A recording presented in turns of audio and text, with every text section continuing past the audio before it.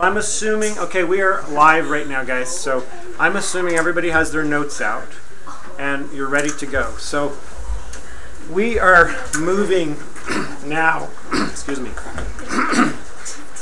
we are moving into a whole nother chapter in the book called rational expressions, or rational expressions and equations, right? Rational stuff. Right? Rational, what does rational mean? Thank you so much. Let's start here. Okay, good. Thank you. Fractions. Right. Rationals, ratios or fractions, right? Every fraction is a ratio. Rational expressions are ratios. In other words, they're problems or expressions or equations that have a fraction in it, that has an upstairs and a downstairs, a numerator and a denominator, right? And one thing that you will have to know, I guarantee this kind of thing will be on every SAT test you take. Long division, using long division to solve these. Remember the concept that every fraction is a division problem? You guys all learned that with math, those of you who had math. And with me as well. Every fraction is a division problem. So the numerator divided by the denominator, right? So you can actually, like 1/2, you divide 2 into 1, and you get 0.5 if you were going to use decimal. Yeah, it's like, right? So let's talk about long division just for a second. Let's just remember how long division works. I'm going to go over here. So let's say I wanted to do, we'll do something simple first. 2 into 468. All right, that's nice and easy. Okay? So 2 goes into 4 how many times? 2. Twice. So I'm gonna put a 2 here. 2 times 2 is 4. You guys, how many people know this? Does everybody know this? I don't. Okay. Do you use a different method? I don't know. I've never used long division ever. Ever? Oh, well, then you're gonna have a rough time with this. All right. So 2, what you're asking is, does 2 go into 4? Yes, how many times? Twice. So right above the 4 you put a 2. 2 times 2 is, so you write a 4 down here, 2 times 2 is 4, and you put a minus sign, and you draw a line. And you're subtracting this 4 from that 4. You get a 0, right? Bring down this next term, which is a 6. Now you start over. You say, does 2 go into 6? Yes. How many times? 3 times. So you put a 3 up here, right? And then you go, so does that make sense? 2 goes into 6 3 times. 3 times 2 is 6. So you write your 6 down here under that 6. You put a minus sign and you draw a line. Okay? 6 minus 6 is 0. Great. Bring down the 8 now, the next term from the original. That's now an 8. And you ask yourself, does 2 go into 8? Yes. 4 times. So we're going to say 4, and then you're going to write 4 times 2 is 8. And then you're going to subtract, draw your line, you have 0. So you have remainder 0, meaning 2 evenly goes into 468, and it goes in 234 times, right? Yep. Now, if we did something a little harder, something like 5 into 468. I'm just curious if you want us to do remainders or decimals. Say Remainders. Remainders are so much easier. No, they're not. At this point, Well, no remainders. trust me, remainders are the way you do it with polynomials. Okay, so trust me. So but you'll see that in a second. So 5, does 5 go into 4? No. No, it doesn't go into 4. So I can't put anything over the 4. 5 so I have to ask myself, does 5 go into 46? Yeah. How many times? 8. 9 times. 9 times 5 is 45, right? So I put a 9 over the 6. 9 times 5 is 45. And then I'm going to put a minus sign, draw my line, and I have a 1 here, and then Bring down the 8. 5 does not go into 1, so I know I did everything right so far. I'm going to bring down this 8. So how many times does 5 go into 18? 3 times. 3 times 5 is 15. put a minus sign, draw my line, So and I have a 3. Does 5 go into 3? No. No. All right. So I have a remainder. Actually, it's not going to be. I'm not going to call it. I'm not going to call it. I have a remainder of 3, but I'm going to write it as a fraction. So it's 93 and 3/5. I put this in the numerator, right? Right there, and I put this in the denominator, right there. So the answer is 93 and 3/5. Yes? To talk to Matt, because he always taught us to never leave the remainder and always put it as a decimal. Yeah, well that's what I do too. But this, look, we're talking about dividing polynomials. I'm showing you the method that you're going to have to use to divide polynomials. All right, here we go. 2 years behind. All right, so we are going to do this. We've got x plus 9 divided into x cubed plus 10x squared plus, make sure this is in your notes. Every single thing on this board goes in your notes. Because I guarantee you, you won't know what to do if you don't. Oh, isn't it? Okay? What? Scary. Oh. This is amazing. All right. It's really quite fun. Once you get the hang of it. Once you get the hang of it. So, You can't type this. Wait, do we just do it the same way? guys, calm down. All right. The only thing, I know this looks like a nightmare. X plus 9 into this? Oh my God. Don't worry about the 9. The only thing you're asking yourself is, how many times does x go into x cubed? Okay, x times what is x cubed? X Times x squared. cubed. X squared. X squared, right? Does that make sense? Wait. X times what is x cubed? X times x squared. Or another way to say it is x cubed divided by x is x squared.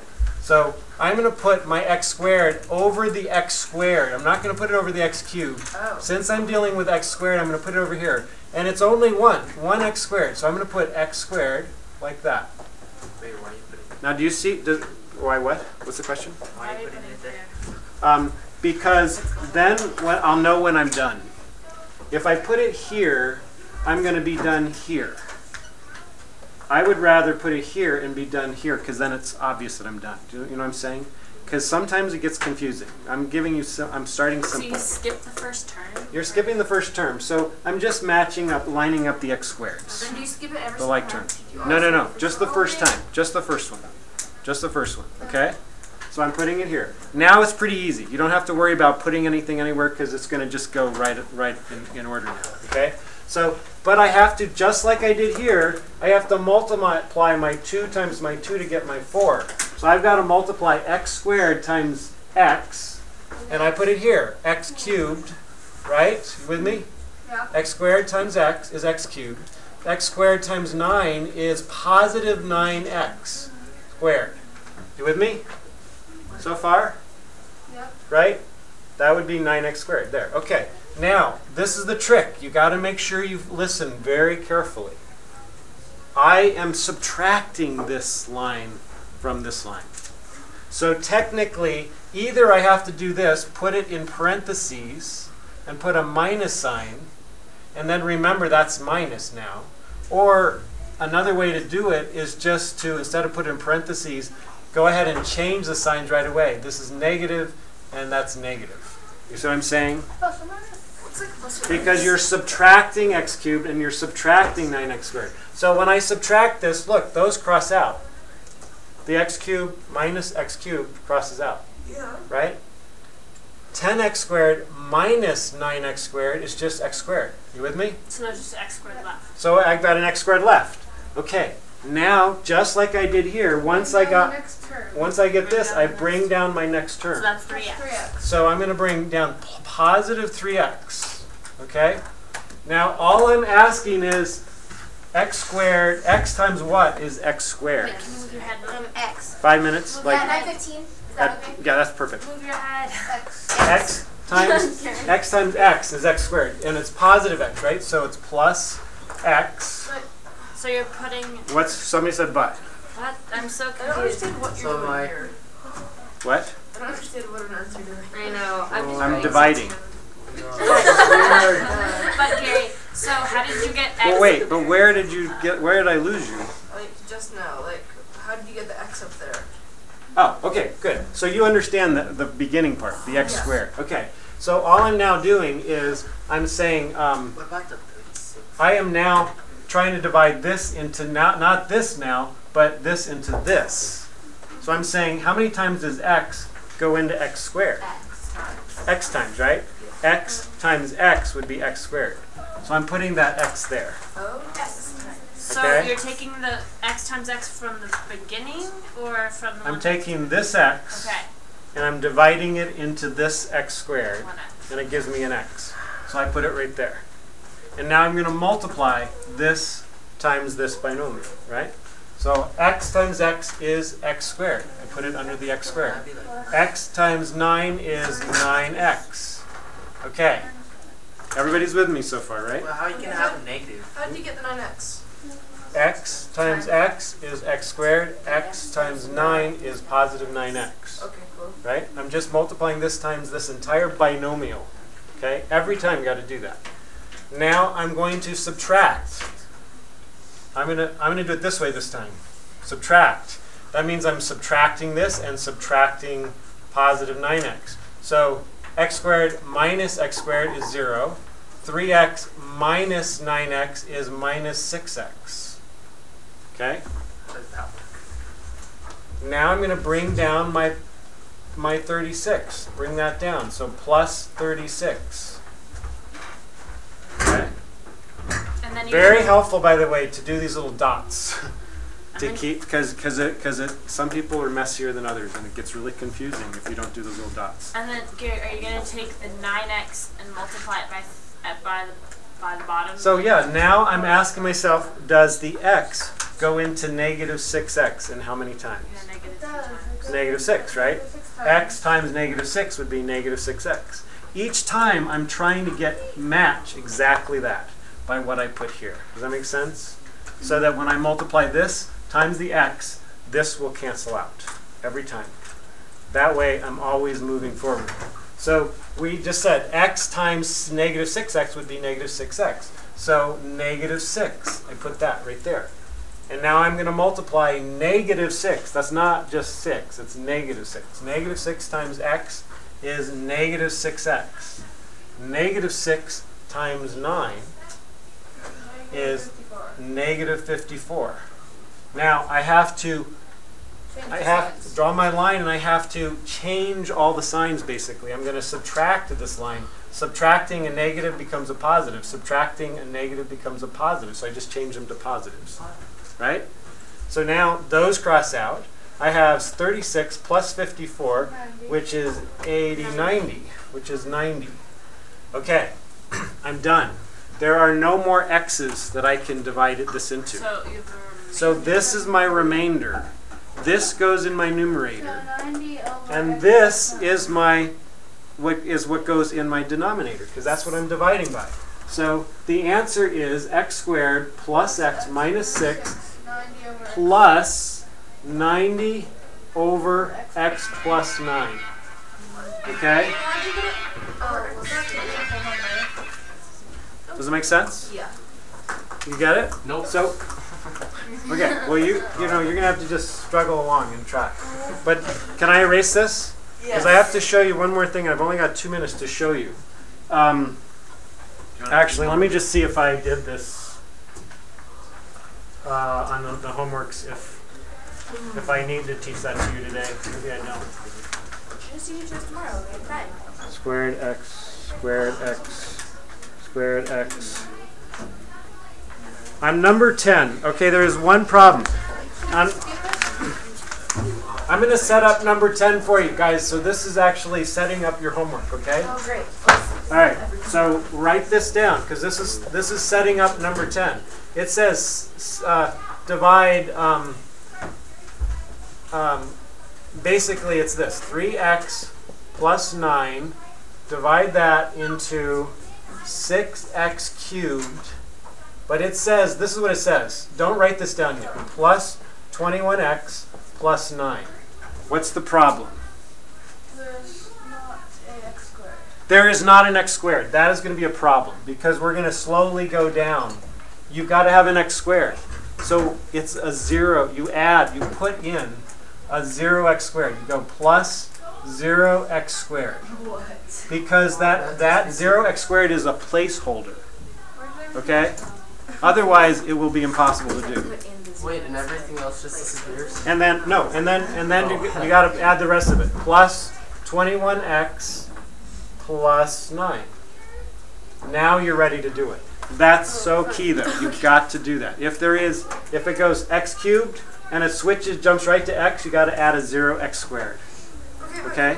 But like, how do you? Why on the last one did you skip the first part of it? Wait, so he didn't skip the first part of it. He just started writing the answer. How many times does 3x? I just started. I wrote down what. This is what the problem said.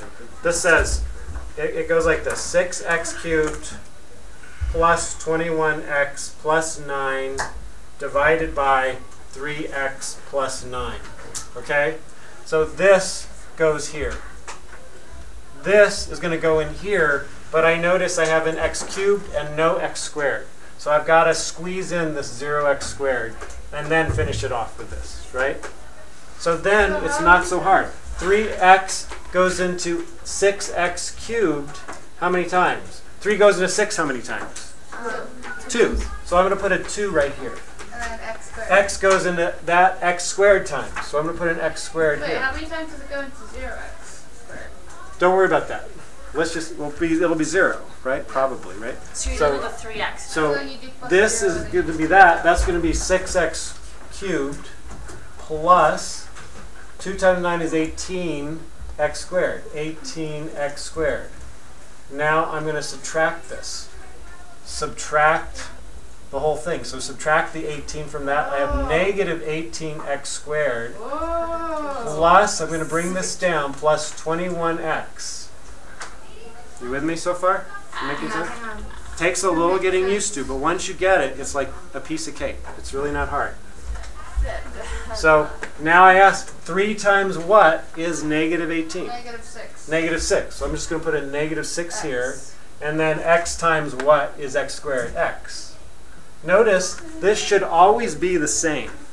That's sort of one of the reasons I do this. Is I can always see, oh, I've got my x squareds here, I've got my x's here, I've got no x's here. So it's kind of your safety net. Does that make sense? So what's your safety You don't net? have that there then. That this should, if this has an x here, this should have an x. If this has an x squared, this should have an x squared, right? It's your safety net. That's another reason I put this over this. Okay. Right? Okay. So now I've got to multiply this times this. So that's negative 18x squared. And then minus 6 times 9 is 54, right? Wait, where did you get the negative 18x squared? Negative Because he's 6x multiplying 3x times 3x. plus 9. So Nathan, look. Negative 6 times 3 is negative 18. Where'd the negative 6 X come times x is x squared. Because we just divided 8. We just divided 18. I'm sorry, where? How did I get here? from? No, how'd you get the negative This 6? guy. Oh, I see. 3 goes into negative 18, negative 6 times. And basically, I'm trying to ask myself, what would I multiply 3x by to get negative 18x squared?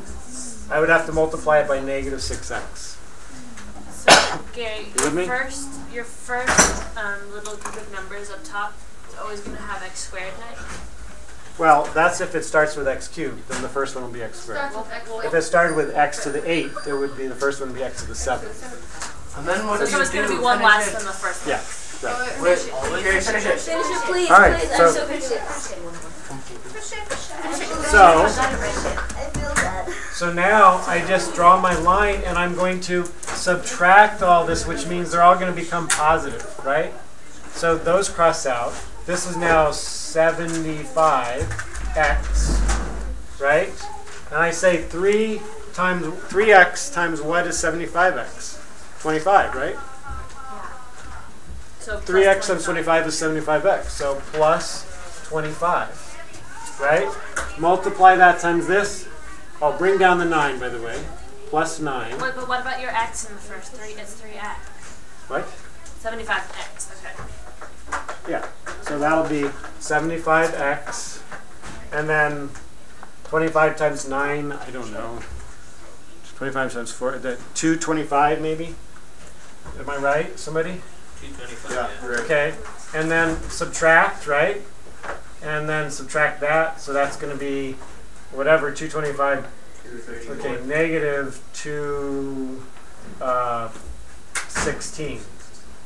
So that my answer is this plus negative 216 over 3x plus 9. And since we did that in class, like, should we actually do it? Say what? We can just copy it down. Copy it down. I want you to actually do it and practice it. Because that's the one that's a little tricky. So here's the homework. Where are you about to collect them? No, We're gonna keep it till tomorrow. That other one, okay? Did Nate make more copies? Oh, he did.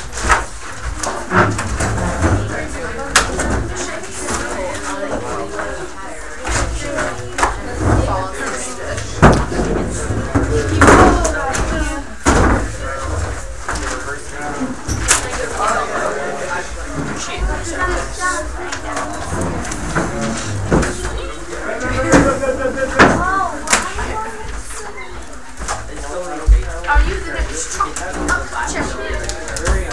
yes.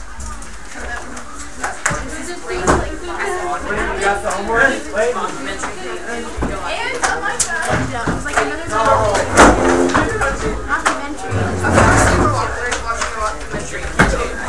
I've watched lots of documentaries, so you know. That felt weird. This is my one that was about the existence of mermaids. Oh, God. It was so bad. So sweaty.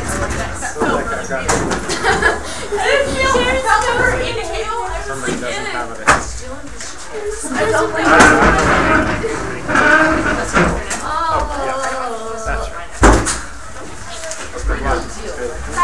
Oh, shoot, I didn't.